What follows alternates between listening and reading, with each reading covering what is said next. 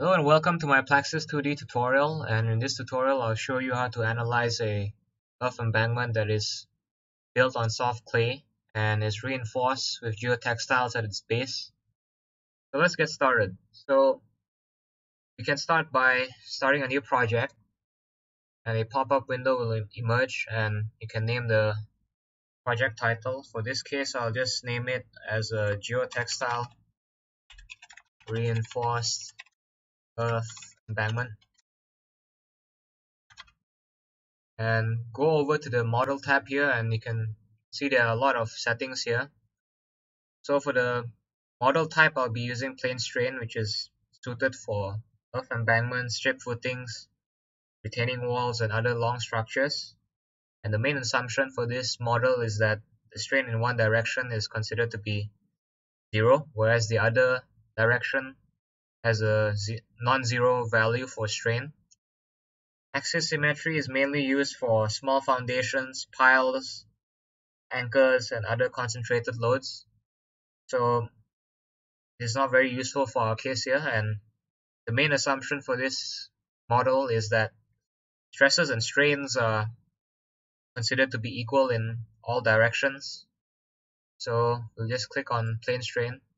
In the elements, we'll just use 15 noded here instead of 6. What this means is that our model will have 15 nodes at each mesh subdivision instead of 6. So it's always better to have more stress points rather than less. For the unit weight of water, I'll just keep it at 9.81. And in this case, I will just have a finite element model that's 52.12 meters wide, so I can just keep this at 0 and put this as 52.12. And y min is 0 and y max is 1. So if my width is 52.12 meters, if I were to put a borehole log at 0, 0, the borehole log will also have a width of 52.12 meters, in the sense that it will stretch from 0, 0 until this end here. And that way we can get rid of the whole idea of drawing multiple borehole logs in our file, which is a bit ridiculous. For length, we'll just keep it at meters, force at kilonewtons, and time of day is time is set to day. Cloud services doesn't have anything that affects us in any way. So go back to model and just click on OK. Draw in a borehole log, you just need to click on this button here once and hover over 0, 0 and left click. And I want to have 2 soil layers, so I'll just click on add twice. And we need to import some materials here. So click on materials here and select global. Usually if you've already made a material model before, you should be able to find them here. So in this case I have plenty of materials that I can choose from, and in another video I'll show you how to go and create a soil material model. And then I'll import one geotextile. Notice that geotextiles are under the geogrid subsection. Then I'll just click on OK. To assign a material model, all you need to do is just left click on this part here and click on the drop down box and select the material that you would like to use. For this case, I would like to have the soft clay layer at the top and the granular soil at the bottom. So for my soft clay, I would like a layer, I like this layer to be 10 meters thick. So I'll just put the bottom at -10. And as you can see, the top of the granular soil is automatically assigned as -10. And now at the bottom of this granular soil, I'll put it as -20. So this means that each layer has a thickness of 10 meters. Then I'll just click on OK. Now let us draw in our geotextile and our earth embankment. So we can just go to the structure tab. First, just hit escape twice to escape from this create borehole log tool, and go to structure, draw in your geotextile. All you need to do is go to the create structure button here and click on create geogrid, and then I'll start my geogrid somewhere, sorry, the geotextile somewhere at 5 meters here and end somewhere at 47.12.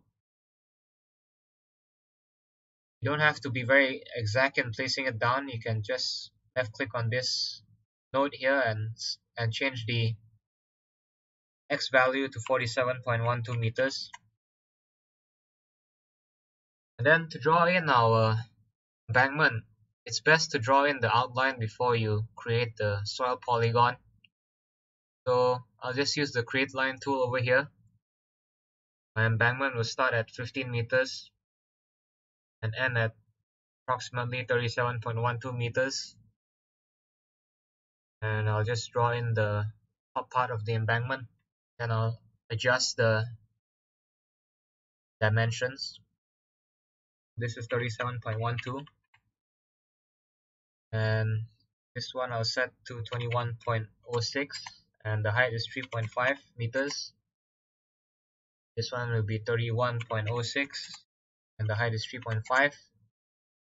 So at the base we have a width of 22.12 meters, and at the top we have a width of 10 meters.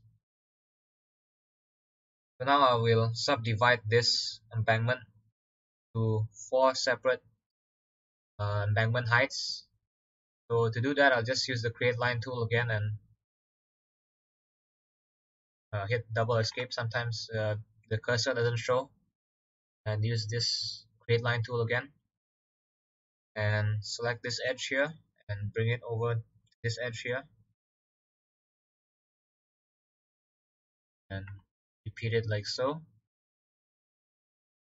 So now we already subdivided this whole embankment into 4 separate heights, and now we can import our soil material for this embankment by creating soil polygons here in the create soil polygon tool. Sometimes the cursor doesn't show, so you can just hit escape twice. There we go.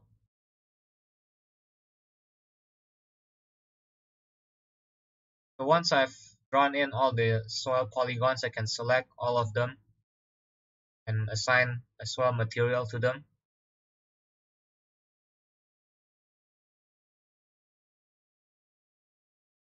This is not right, so I'll just delete this.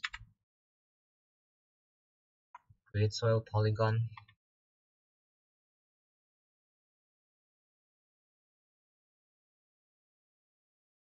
And there we go.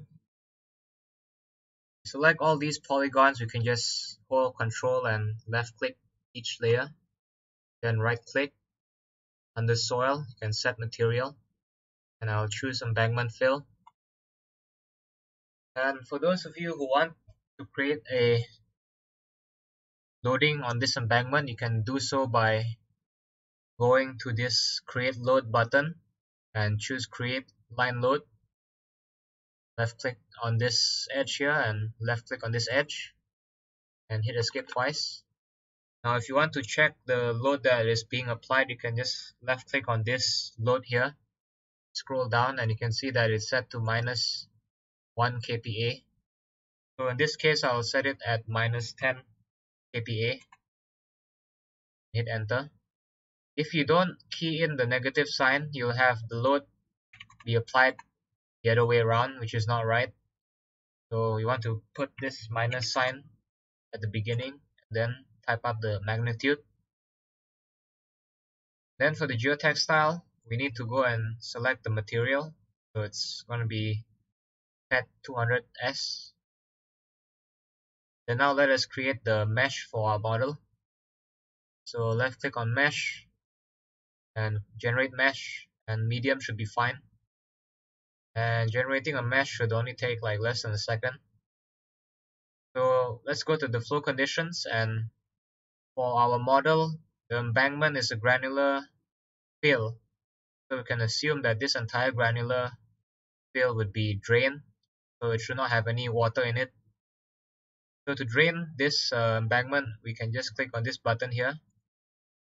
So it's always crucial to drain your embankment before you add phases, otherwise you'll have your embankment analyzed with poor water pressure in it.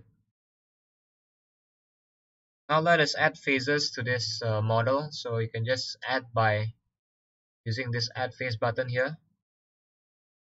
So I will use 5 phases, 4 phases for construction, and the 5th phase is to activate the surcharge loading. If you want to delete a phase, you can just use this button here.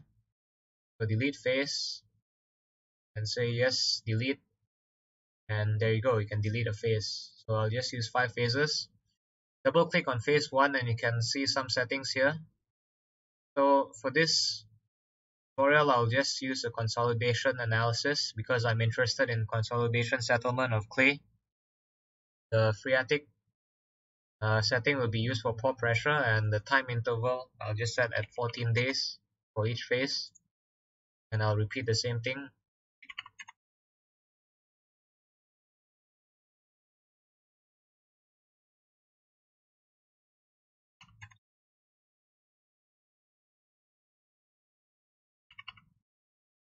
So all in all, our estimated time for our analysis is 70 days, and click OK. So now at the stage construction phase, we can go and activate the different parts of our embankment, and to do that you just use this tool here, which is called the toggle activation tool. So for phase 0, I'm not going to activate anything because nothing is constructed yet. For phase 1, I will select the geotextile, and then I'll select this first layer of the embankment over here. Phase 2, I'll select the first and second layer and the geotextile. Phase 3, I'll select the first, second, and third layer and the geotextile, and so on.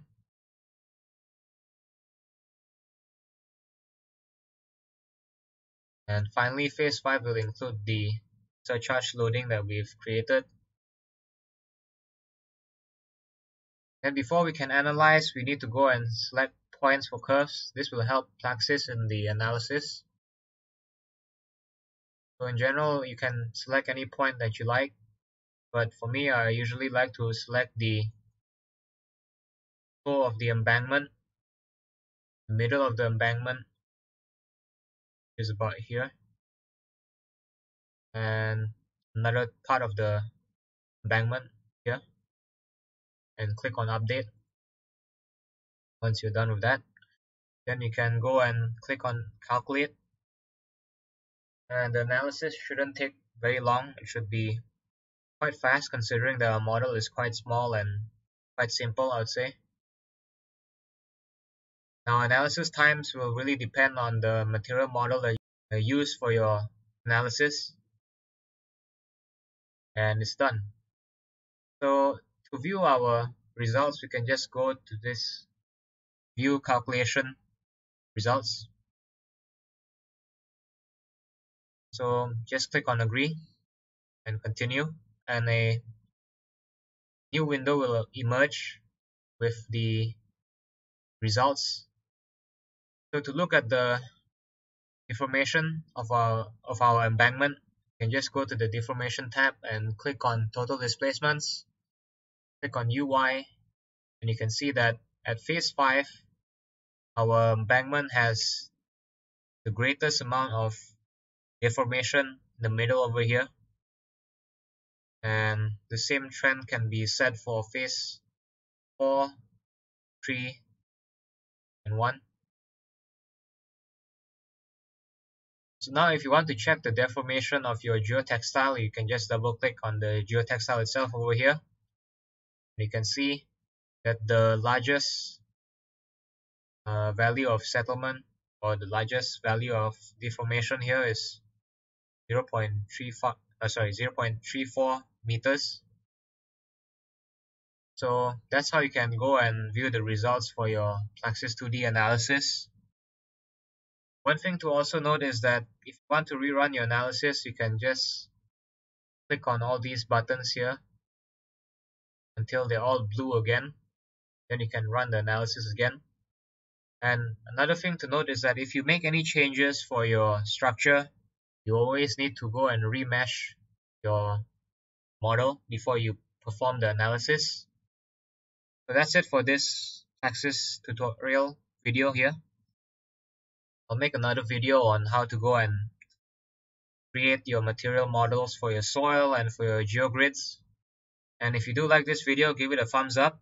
And if you want to watch more of my tutorial videos on civil engineering related softwares, do consider subscribing to my channel.